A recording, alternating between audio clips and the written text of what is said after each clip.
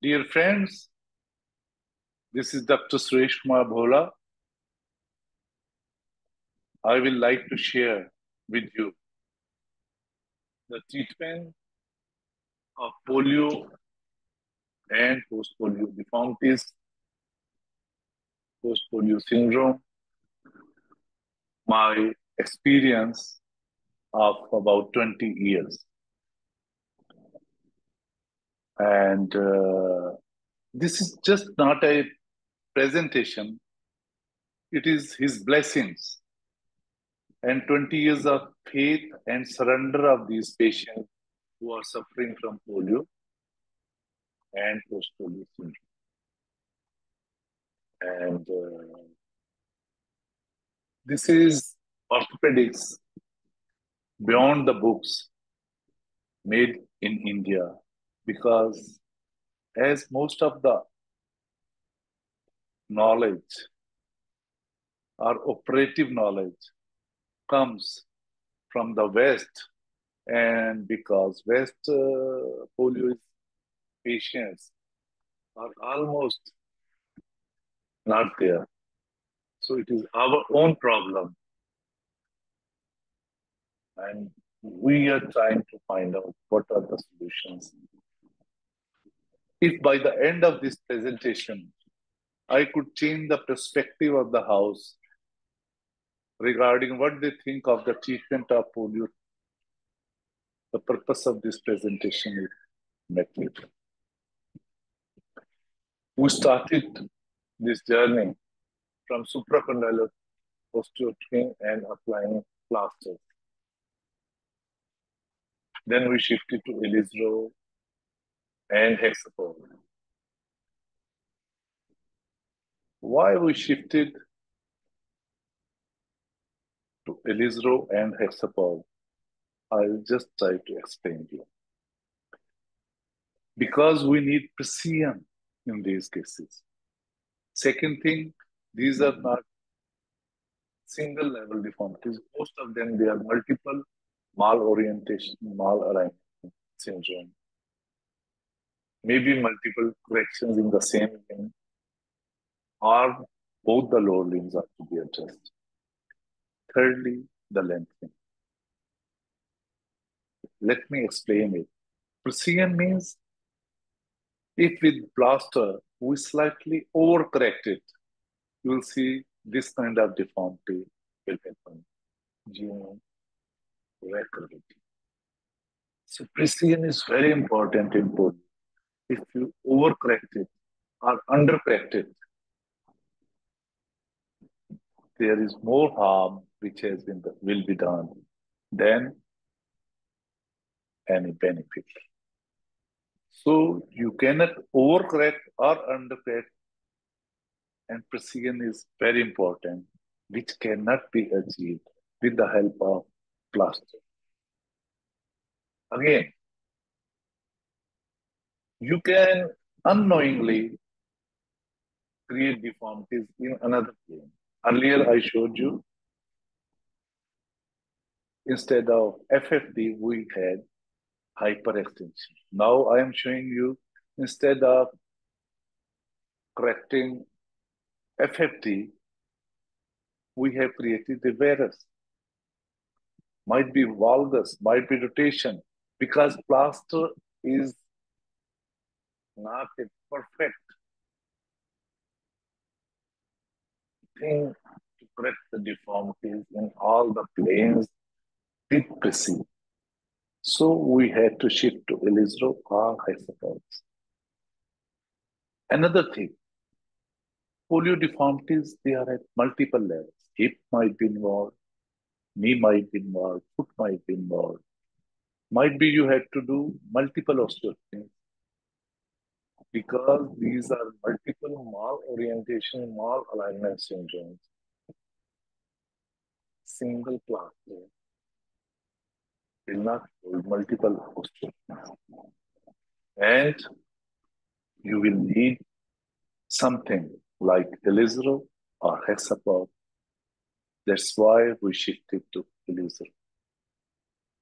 In this case, this is a single case, in which supracondylar osteotomy has been done, soft tissue correction has been done, lengthening has been done, and also in this case with the hysterectomy. So once lengthenings or deformities are incorporated into your planning, plaster is insufficient.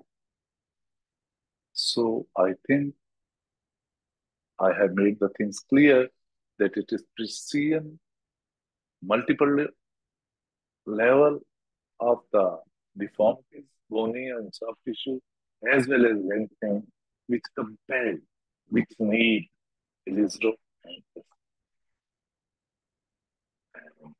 multiple of them can be used for supracondylar osteotomy, foot, ankle, knee, leg, etc. Another thing which with the time we evolved full length X-rays. Earlier, only one X-ray we used to do, at the most one hip X-ray or supracondylar knee X-ray, repeat them. But for procedure now, we are taking the help of full length X-rays, AP, and more important, lateral. And from that, now we have shifted to 3D CT scan. Why 3D CT scan? So that we can get exact AP and lateral full length profile of the limb to be treated so that we can find out at what level in the limb or in the limbs deformities are present. This is CT scan which will give you exact sagittal plane. Along with that, anteversion of the femur and rotational studies of tibia, they can be addressed or looked into with the help of 3D CT scan. We can get a model of the deformity, 3D model, so that we can really understand at what level the deformities are going on, femur, tibia, knee, and how to resolve. Another thing which we have started is bone enzyme, with which we can plan where the osteotomies will be happening, if they are multiple or single level, and what will be the end result, end picture. How will we resolving frontal plane? How will we resolving skeleton? And another thing which we have used is hexapod. Hexapod, two lines. Hexa means six, pod means eight. So this instrument is having six rods which are across the osteotomy. If we shorten or lengthen, change the length of the rods, the position of the fragments can be placed in desired position relative to each other. The things without hexapod, first you have to check, then you have to correct the angulation in frontal or sagittal or in oblique plane, then translational devices, then rotational devices. All these things can be done in one go with the help of hexapod in a simpler. To understand more, if there is an ant, it wants to go from floor to the roof, first it will travel the floor, then this will travel the wall, then it will go to the desired position in the roof. But if it is vast, it will draw a direct trajectory to the desired position. So hexapod is something like that. It will directly, virtual hinges are created and all the things, angulation, rotation, distraction, translation, in one can do. So this saves time. It simplifies correction and it is less strenuous to the agent. You can appreciate its application in the next few slides. Let's see, sorry, what happens. We many a time come across these patients like this, a young girl who is 24-year-old. Has come and she says she is deteriorating. Another girl, she says she is having short hair as well. Another young boy, he says he is having difficulty in walking, fear of fall during walking, and he is deteriorating day by day. And he thinks he will be on wheelchairs very soon. Another young person, 47 years, he also comes for consultation. These are our daily patients, not mine, but in 1 or 2 days, in OPDs, you will come across these cases most of the time. And he is asking for a walk which is energy efficient. He gets tired soon now for last 8 years. She's with bent knee, hip on the right side, has never put the foot on the floor. She also comes. She says, can you do something? And I gave. And I gaze with the shortening. Can you give length? Almost normal looking, compensated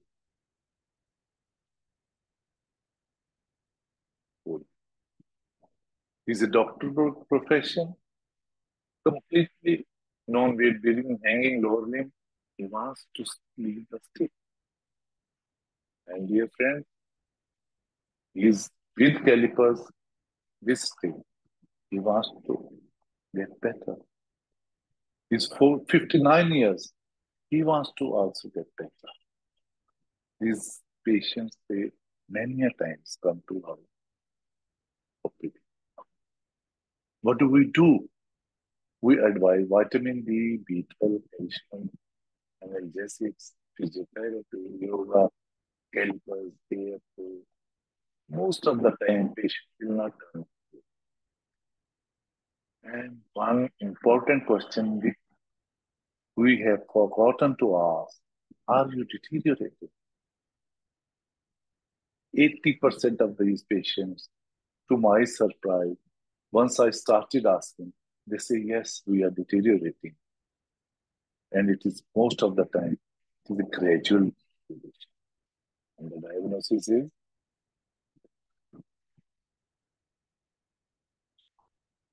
post-polio syndrome. Dear friend, these patients of post-polio syndrome, they will complain that their number of steps they are decreasing. The strength is decreasing. Cannot stand for more time. Earlier, they were not on hand thigh gait, but now they are shifting to hand thigh. They fall down. There is fatigue. There is back pain. They start more bending while walking. And when these patients visit, I advise them surgery. In most of the cases, after evaluation of minimum 1 to 2 days with full length exercise.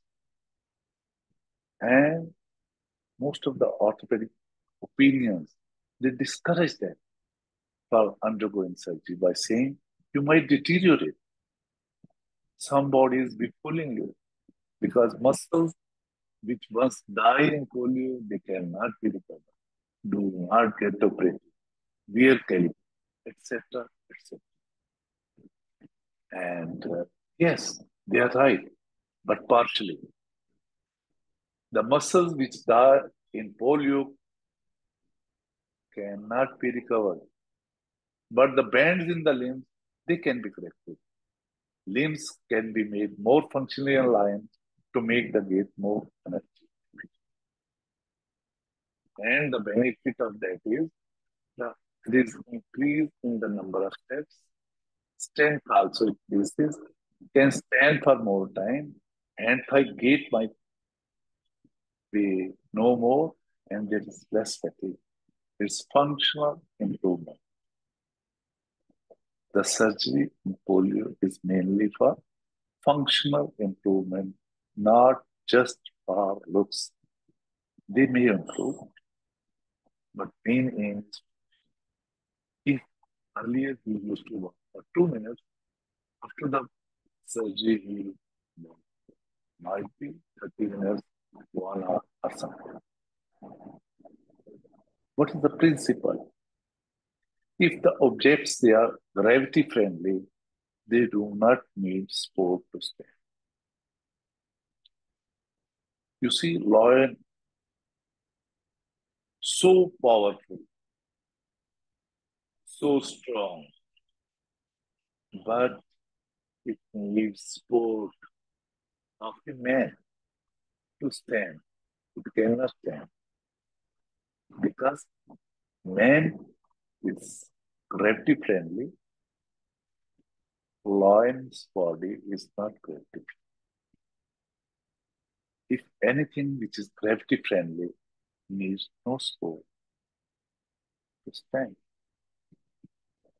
Another concept found important, which I like to share with you, that foot and ankle deformities are most apparent, obvious, seen and analyzed by the patient, seen and analyzed by the public, seen and analyzed by the physician and surgeon.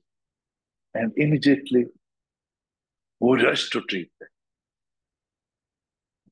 Knee is hidden, but still can be seen from all the sides like foot and ankle if extra effort is made. If it's not made, then only we go at the foot and ankle. But before any foot and ankle, especially in poliotic, we must see whether knee is involved or hip is almost hidden from the eyes and the mind of both patient and physician and cannot be seen from all the sides. It might be the problem lies somewhere. What I mean to say, let's simplify by this example. She is a 44-year-old lady post polio, left lower leg, with foot and ankle problems, pain on walking.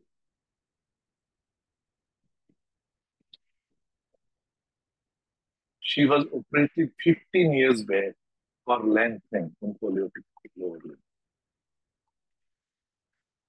FFD was created by mistake in polio 15 years back, now has to be resolved. PPTA is 66 on and walrus. So precision is very important. It was unknowingly these both the deformities they were walrus and FFD. 15 years back. Since last 2.5 years, she is deteriorating by day. Distance to which she could walk in a single go is decreasing, feeling tired on standing, instability on standing and walking with fear of falls and fell once. Pain in the right volume on standing and walking, pain in the right foot on walking and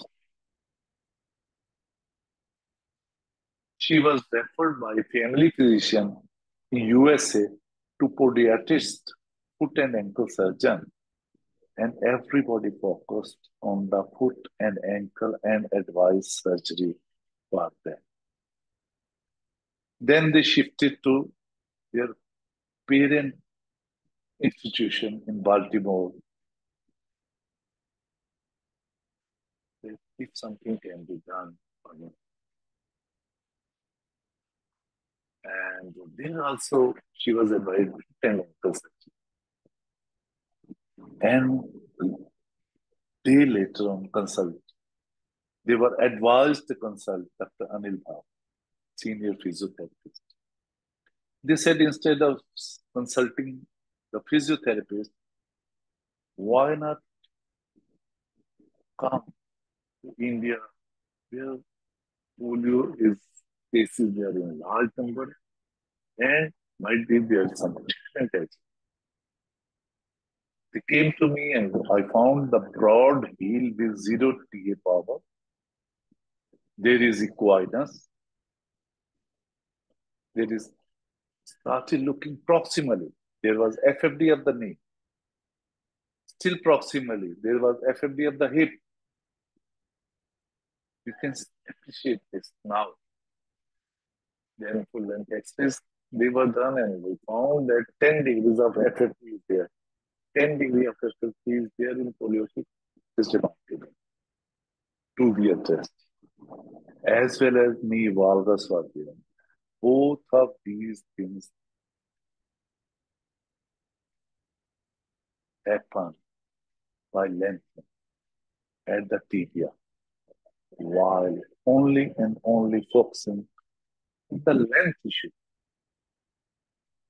without addressing the angles which got changed in the proximal joint means knee. A CT scan was done for alignment and how much anteversion is there and supracondylar osteotomy with Elizaro and Hexapod was done to correct the deformity. You see, the heel is now touching the ground. Earlier, the foot problems were mainly because she was mainly bearing the forefoot. Now she is bearing the foot weight while walking on whole of the foot. The benefits they were, he started touching, on standing and walking, fully plantigrade, foot was there, knee was locking, both the lower limbs taking equal loading on standing and walking. It is locking also on standing and walking. Other limb is not in pain while walking and standing. Foot and ankle pain has disappeared. Lengthening in polio should not be taken lightly. And before going any surgical intervention, especially in poliotic, must look and resolve proximal knee and hip. Let's take another example. Polio deformity correction is the mother of all the deformity corrections. Multiple lower limb joints they are in. Maybe both sides are in. Muscles are also in. No research, no literature. It is dynamic worsening. Post-polio syndrome. It's a non-glamorous job. Nobody wants to listen in the conferences and is a doctor by profession. He wants to leave the stick hanging over. We did muscle charting along with the full length X-ray, 3D CT scan, and found hip, thigh, knee, leg, at bone, joints, soft tissue, muscles, they were involved. Part of the deformity was corrected quickly and just correctly. Flexor abductor release was done, lateral popliteal nerve was released, hamstrings they were released, as well as supracondylar osteotomy was done, intertrochanteric osteotomy was done, and the deformities they were corrected with the help of hexapod at multiple levels. And this is the clinical picture after 3 months. This is the intertrochanteric osteotomy, this is supracondylar osteotomy. Limb has been aligned in full extension, knee is there, and he's walking without any stick, without any caliper or any kind of specialized tool. This is 1 year after the surgery. And dear friends, you now cannot recognize Who out of these five doctors is suffering from polio while they are standing? Another case I will like to share with you is a poliotic 28 years old who suffered fracture of the femur. You can plate it, nail it, traction, spike, anything. But I knew he is a poliotic and he is having deformity in the knee, flexion deformity. So I did in the same period in which the fracture is to be united. I also created another supracanal osteotomy to correct the FFP and with the Elizo and Hexapod corrected both fracture as well as the deformity. These things are not possible with plaster or any other. This is hexapod for the fracture, which is aligned in both the planes. This is what hexapod, in which the yellow ones are the initial bone fragment pictures, and red ones are what you want to do with them. In this case, we wanted yellow fragment in the lateral view, FFT correction, and directed the hexapod calculations and corrected the deformity. So, in roughly 3 months, we corrected both fracture as well as the deformity.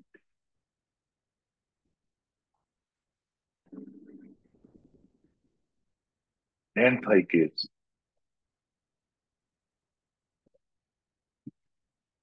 as well as hand thigh gauge. In this, patient is very comfortable with Elizero on. If the hand is off the thigh while the Elizero is on, it will be off the thigh once it is using. You can correct at this stage any varus, valgus, mutation, or sagittal bone issue.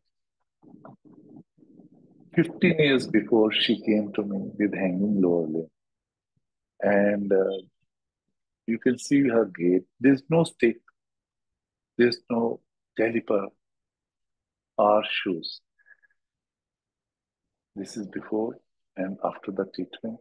In this, we did soft tissue corrections, we did intracantic osteotomy, we did supracondylar osteotomy, we did high tibial osteotomy to length. So, all the things combined. She's almost normal looking day, but we converted into a more energy efficient. He's a doctor by profession and thigh care. Anti gate was removed as well as lengthening was done at the same supracondylar osteotomy. So we are combining precision, we are combining osteotomy for lengthening. Is another 15 years after. You see, hardly any muscle is there which can be transferred from one area to another. Another 13 years after the surgery, and hardly any muscle was there which could be transferred, just bony alignments. And 12 years after the surgery, no calipers, no stick, no shoes. Anti-gate in a obese person, 15 years before we did this. Another 15 years before, anti-gate. 14 years before, anti-gate. 38-year female with gait corrections and hand thigh was removed.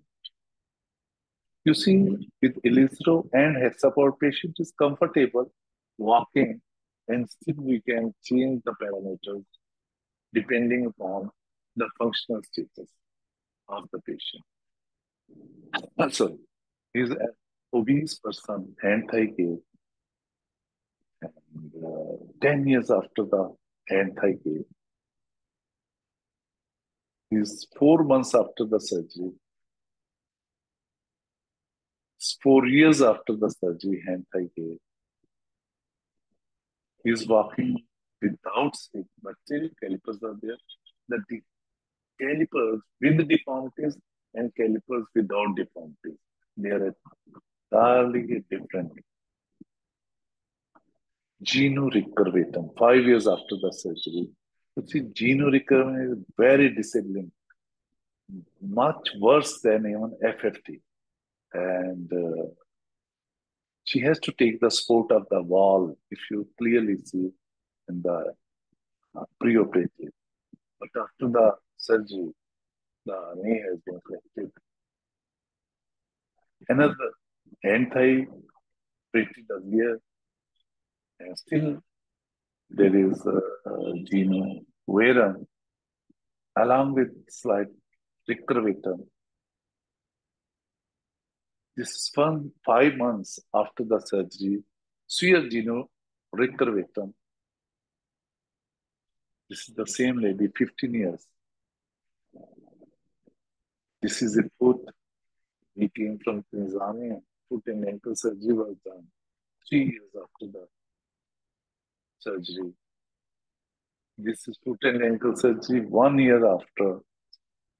She is a poliotic in which whole of the lower limb along with the foot was addressed. And another hanging lower limb before and after. No caliper, no shoes, no stick. I'm really happy to share with you this patient who came for treatment from United Kingdom and went happily after the treatment. She used to use crutches in both the upper limbs.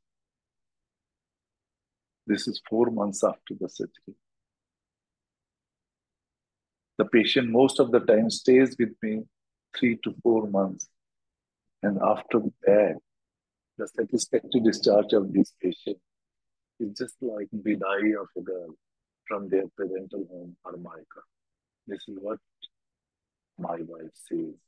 And I fully agree with this. Keeping a patient indoor for 3 to 4 months is another game, not so easy. The same once she sent the pictures from her house. And we, in this case also, we CT scans as well as full length X-rays. Is another girl. Both the lower limbs they are hanging, and you can see she can walk. Only one side has been operated, another side is yet to be operated. And it is not possible without his causeless kindness. Akaran Kripa. She was almost on bed, and one surgery changed her life.